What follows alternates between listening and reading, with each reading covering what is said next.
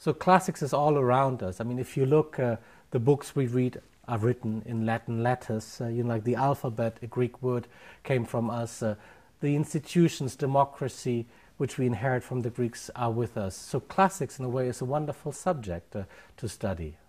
Yes, and in fact, it's not only the fact that it is talking to us today and that it has entered our world today. It's also that these texts are great texts in themselves. They tell us amazing stories.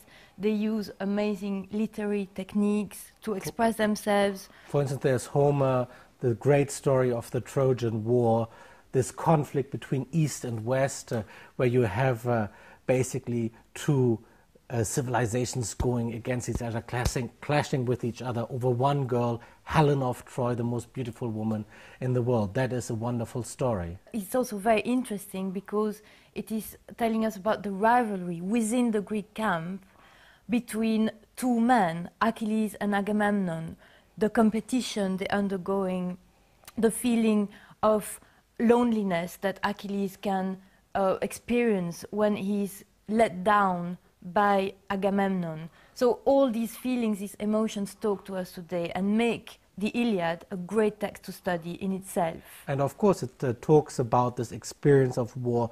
There are battlefield scenes where people try to win over, to survive. They see their comrades slaughtered. And then, of course, there's the loss of Patroclus.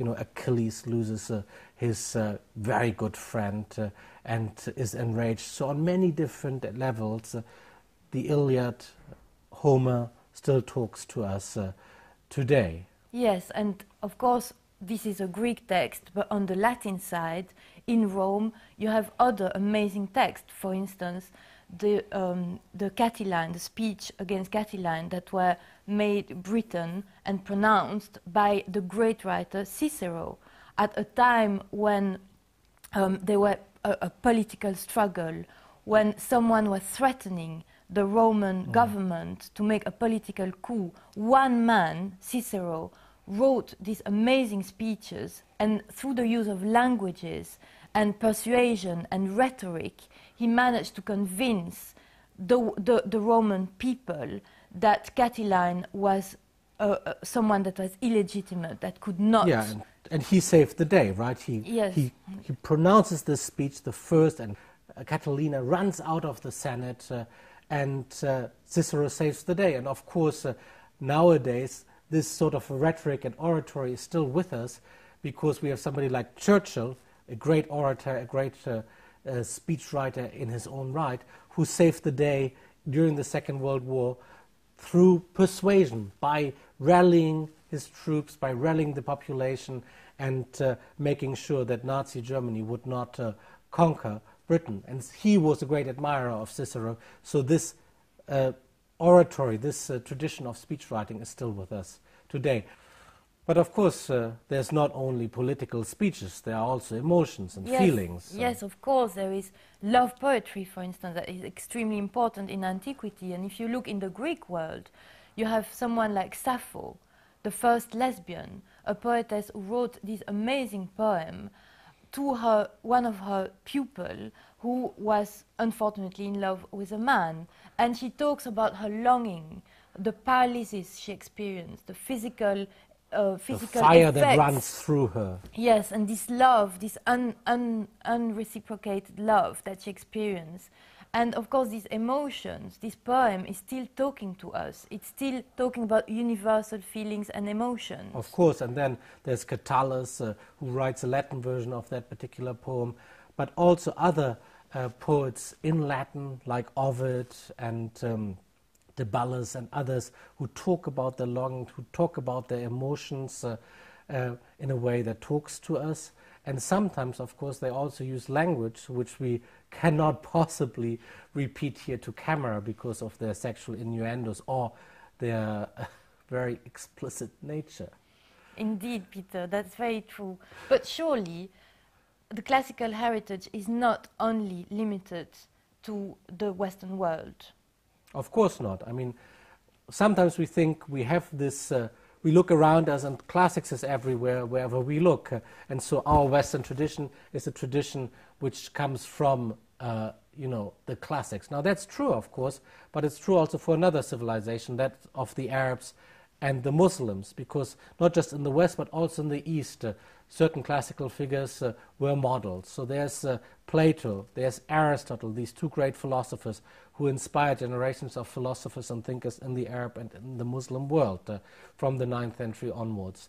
There's Hippocrates, the great doctor, and Galen, another great doctor, who determine how medicine then develops in the Arab world, and that continues, and they take part in the same discussions, and these same classics are the basis of their thought. Yes, and of course there is the Quran, this amazing text. Yes, I mean, if you look at the first surah, the first chapter of the Quran, what you see is that there's one word, one noun, which is repeated twice. Sirat, it means path, the right path. Sirat al-Mustaqim. And this word Sirat actually is related to our word street. It comes from via starata, like a paved way. The Romans were great at building, roads, amphitheaters and all that stuff, like baths and sanitation. And so some of these Latin words entered not only English, but also Arabic. And there in this seminal text, and the most important part of this seminal Muslim text, we have a Latin word. Of course, an Arabic word derived from Latin. So this just symbolizes that this culture is all pervasive. Yes, and it is in fact through the Arabic translations of many Greek texts of Plato, Aristotle, and the medical texts that that antiquity enters the Western world in the Middle Ages, where there is a loss of memory of this cultural heritage. It's only through the Arabic scholars that they rediscover all these texts. And these texts, mostly by Aristotle, are extremely important at that time to give rise to one of the most important philosophical movements of the time, which is called scholasticism. In scholasticism you hear the word school, which was a form of philosophy that was taught in the first universities. And that's extremely important. It's also a very important movement because it's a way for Christian people, Christian philosophers, to make a sort of harmony between Christianity and the world philosophy, the world of antiquity. And one of the key figures here, of course, is Averroes Ibn Rushd, this 13th century Muslim physician who lives in Muslim Spain, is brought up in the Arabic tradition, reads Aristotle in Arabic, and he comments on Aristotelian works again and again, and he becomes the commentator. And then the Christian theologian Thomas Aquinas, one of the greatest if ever there was one, is very much in dialogue with, inspired by this Averroes, and talks to him. And you have also somebody, a Jewish thinker, the greatest Jewish thinker ever, Maimonides, who again continuous debates about the nature of God, and is within this tradition, uses Greek text in Arabic, uses Jewish thought, and then inspires also Christian thinkers. So you have this continuity, these three religions talking to each other continuously during the Middle Ages, always on the basis of that classical tradition.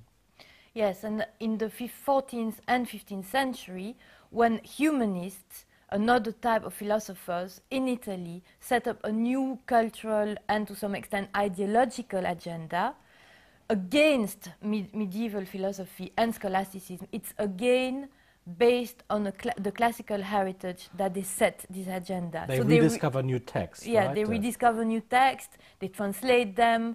The most important philosopher that they rediscover is, of course, Plato. And they start to show that Plato was as good, if not better, than Aristotle.